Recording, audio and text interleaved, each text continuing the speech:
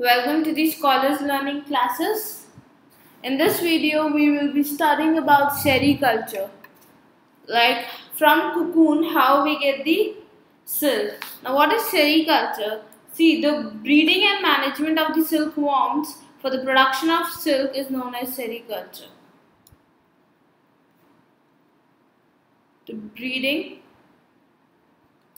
and management of silkworms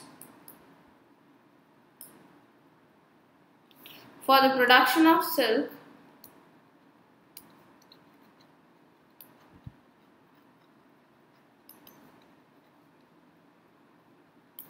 is known as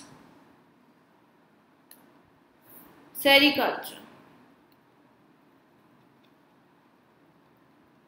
See, we will be studying about the process, how how the silk is obtained from the cocoon.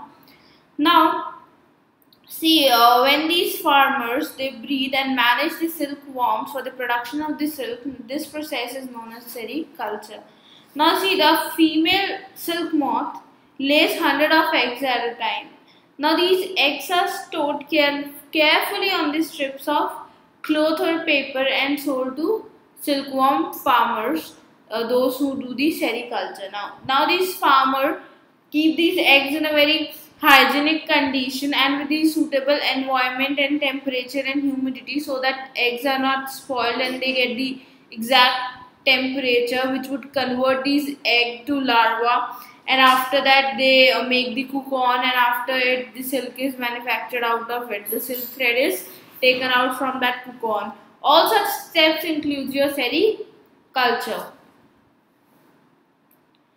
Now these eggs are given the suitable environment, a suitable temperature, which is suitable for hatching.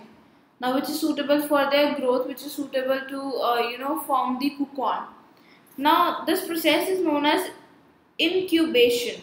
So a female silk moth lays hundreds of eggs at a time.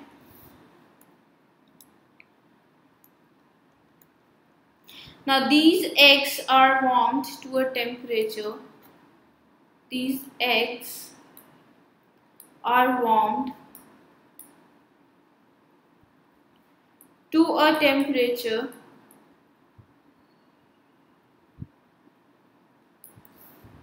suitable for hatching. Suitable for hatching. Right. Now this process is known as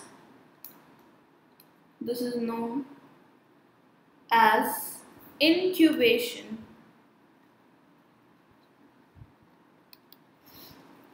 Right. When you are giving the exact temperature what the silkworm wants in order to grow the eggs into the cocoon. Now that temperature when you give to the eggs, that process is known as incubation. From cocoon to silk. Now see, for obtaining silk, moths are reared and their cocoons are collected to get silk threads. Now in this process, there is number one is rearing of silkworm.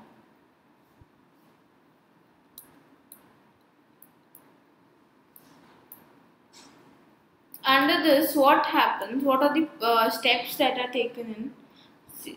See, eggs are stored carefully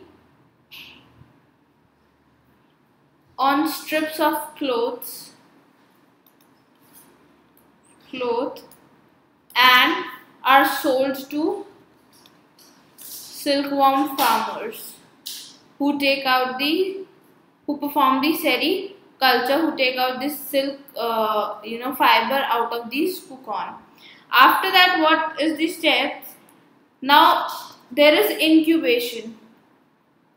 I've told you incubation in the previous slide, that the farmers keep eggs under hygienic condition and under suitable condition of temperature and humidity.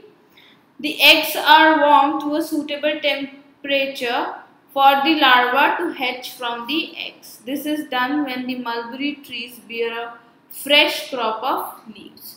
Now when incubation is done, it is done when your mulberry tree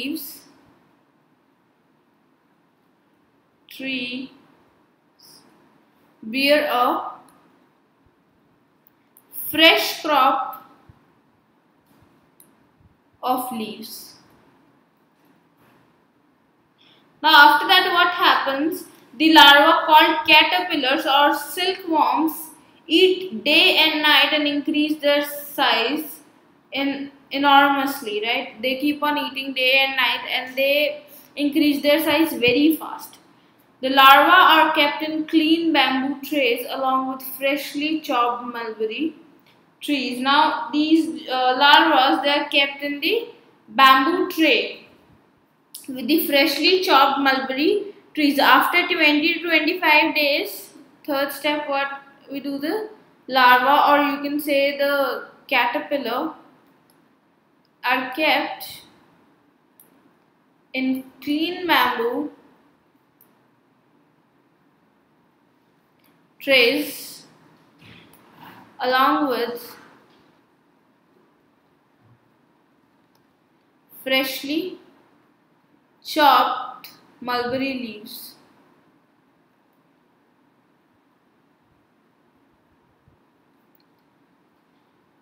Now if we observe, after 25 to 30 days, the caterpillar, they stop eating and move to a tiny chamber of bamboo in the tray to spin cocoon.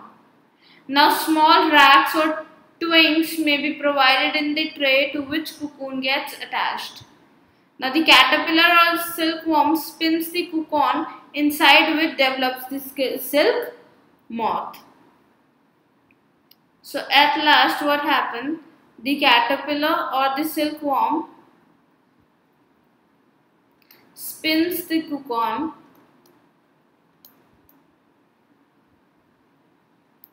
inside which develops the silk moth.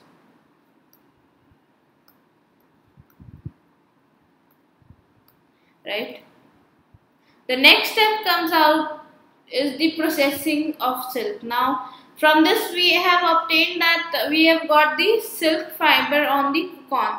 Now how to take out the silk fiber from the cocoon, that is the processing of silk. Now processing silks.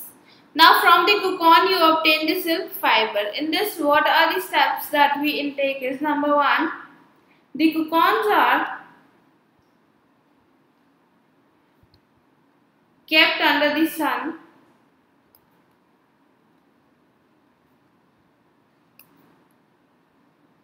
or boiled, or they are exposed to steam. Now after heating this cocoon, what happens? The silk fiber separates out.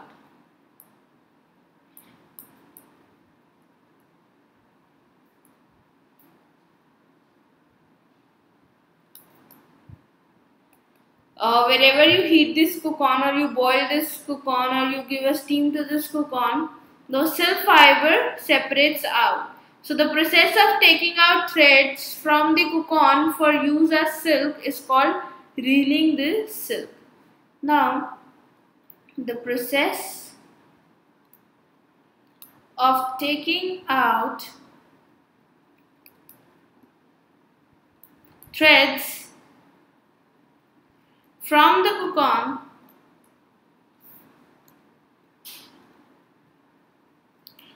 for use as silk is called reeling the silk.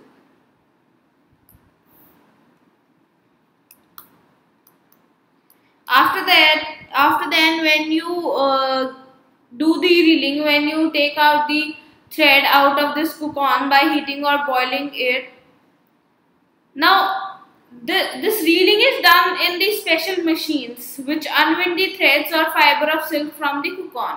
Now, silk fibers are then spun into silk threads which are woven into silk clothes by weavers.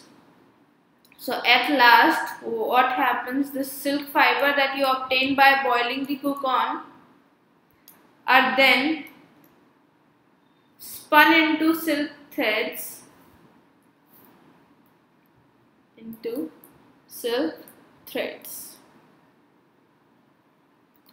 Now after that the weavers wove it, which are woven into silk cloth.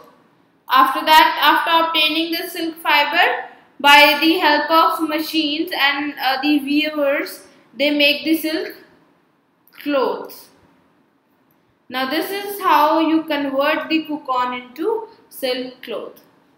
I hope you have understood this completely. Any doubts, any questions, do write it on the comment box. We will help you. And don't forget to download our Scholars Learning app.